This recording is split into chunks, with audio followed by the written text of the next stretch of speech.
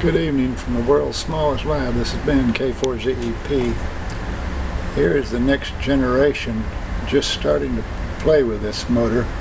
That's a 1-inch ball N45 nib-Indian magnet with one coil driving it on a pure ceramic bearing. And if we spin it like this with no power on it, bearing is rather noisy because there's no lubrication in it and it's just the balls.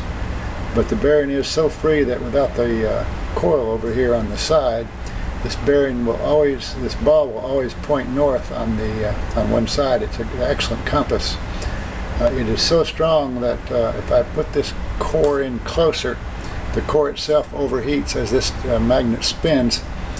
Never anticipated this, and you can see how far away the sensor is to sense this thing.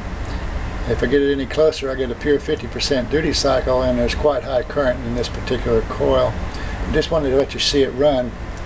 Power on, and let's give it a spin here.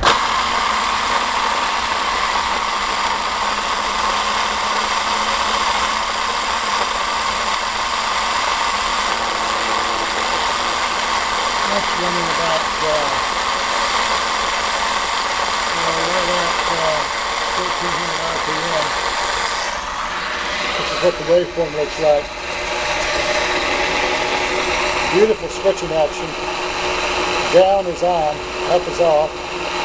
This is clean, no back EMF, nothing.